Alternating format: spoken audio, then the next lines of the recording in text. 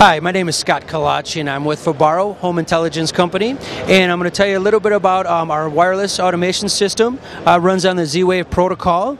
We actually have two different hubs or controllers, if you will.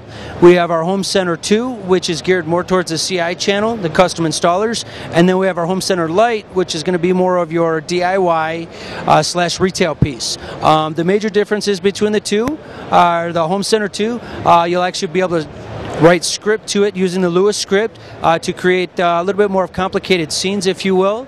It's also got voice over IP to work with the intercoms. And you can also have unlimited plugins for third-party devices. And with the Home Center Lite, you're going to have about 5 to 10 of those plugins. There isn't any of the voice over IP, and you're not going to be able to do any of the Lewis scripting to actually really get in and do those creative scenes. So that's the difference between the two controllers. We also, I'll start with some of our devices. This is our smoke detector here, and it's not just a smoke detector. If you notice, it's very cool looking, very industrial design, which is one of the things Fibaro is known for. It's got an LED indicator. It's also got a siren indicator. It's got a temperature sensor built in. It's also got a black box technology built in. So what this is good for is, say, heaven forbid, the house burns to the ground, it actually shows and tells you in graph and is stored up in the cloud how it started, where it started, so it definitely helps to find out where the fire started from.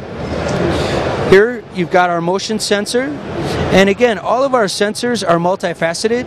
So the motion sensor is obviously a motion sensor. It's got a light sensor built in, it's got a temperature sensor built in, and an accelerometer built in.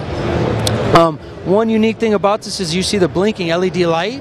You can actually create different things. So when you wake up in the morning and this is up in the corner of your house, say for instance you have it set up on temperature outside the house. So when you wake up and it's above 80 degrees, you could have it blinking red. If it's below 60 degrees, you could have it blinking blue. So it's up to you how you want to utilize the LED light.